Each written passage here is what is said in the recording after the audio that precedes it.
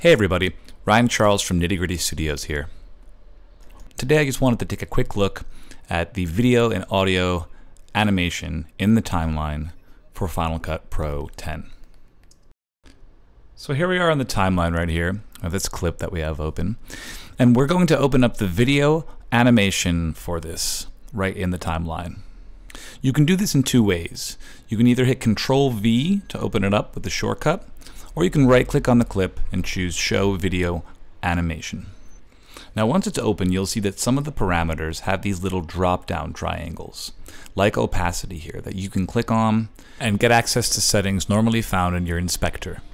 This is a way for you to edit these parameters, not up here in the inspector where you normally would the old-fashioned way, but rather down here in the timeline instead. Let's get rid of those. And now we can click on the drop down and either hit R to select your range tool, where you can lasso and then drag, or you can option click, create a keyframe, and drag it individually. Now if the parameter doesn't have this drop down triangle, it means that you can't adjust the intensity of that individual parameter. However, you can drag left and right with the keyframes and adjust the timing of said parameter. Hit Control V to close the video animator, and now hit Control A to open up the audio animator.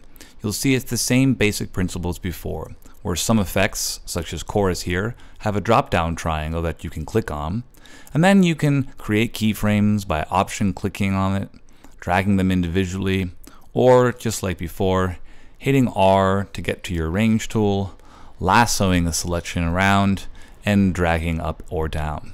This is just a quick way to create 4 keyframes without having to option click 4 times. Let's take a look at changing the timing of some keyframes for gain. You see here, if we create 2 keyframes by option clicking, going up into the parameters in the inspector, opening up the gain, let's go ahead and raise the gain for this final keyframe, scroll on back, and let's lower the gain for this one. As you'll see, we have our animation in between the 2 keyframes. Now, as I mentioned before, unfortunately you can't drag this keyframe up and down to change the level of said parameter, but you can drag it left to right to change the timing. So let's say we wanted that to be closer, we could go ahead and do that. You can also dive into the subparameters of each parameter and place keyframes just for those specific elements. Then, as you cycle on through them, the ones that aren't the main keyframes will be blacked out, while the ones inside your parameter will show up as white. It's an easy way to know what you're playing with. Now, if you go back to all, everything will be white, and you'll have difficulty figuring out which one is which. So just keep your eyes open.